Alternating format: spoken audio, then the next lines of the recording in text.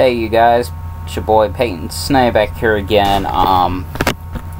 Going to review to you guys on the second Goosebump book that I just got done reading a few minutes ago, which was Goosebumps book number 2, Stay Out of the Basement. This is the reprint, so as you could tell, if you're a big fan of the Goosebump series,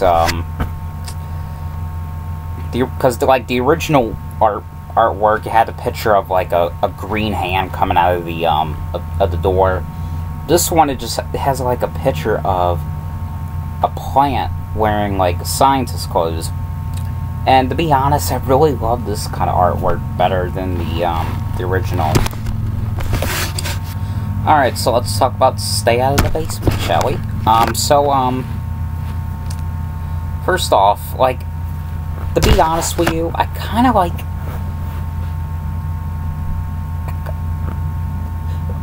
the book was okay. It was okay. I really love the ending of the book, though. I really do. But I think I kind of like the episode just a little bit better than the book. I mean, I'm not saying the book wasn't bad. I mean, the book most of the it mostly went on with like how they did the episode. That's what the book basically did. But what the book's basically about is it's basically about these two kids named, well, their brother and sister, Casey and Margaret Brewer's their last name. Their mother is away because she has to go see her sister, who is getting surgery, and she's basically visiting her, and their father is basically taking care of them, but their father is barely out of the house much, because all he does is spend time in the basement, and sometimes he'll just only say hi kids, good night kids, bye kids, that's it. He won't even hug them, he won't even kiss them, nothing. And Margaret character is thinking that there is something going on, and that he's lying about something. He's hiding something in the basement, and there's something in the basement, or there's something about the basement that he's not telling the kids, or telling him and Casey. But I mean, and this is my second time reading the book, though.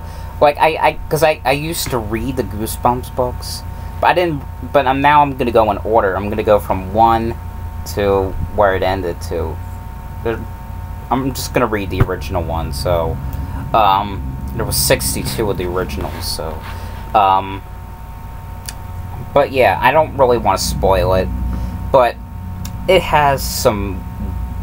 It has a very good twist. But it feels like, to be honest, like the only reason I kind of like the ending of the book is just because like it explains stuff about the answer, basically.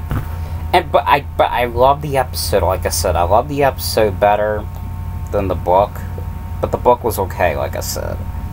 But anyway, guys, this was my review on the second Goosebump book, and I hope you guys enjoyed this video. Thanks for watching. I'm sorry I didn't get to upload that part 2 of that Out and About video I did like a few hours ago. I don't know.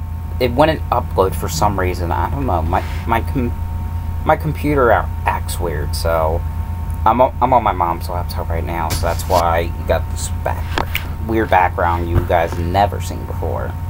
But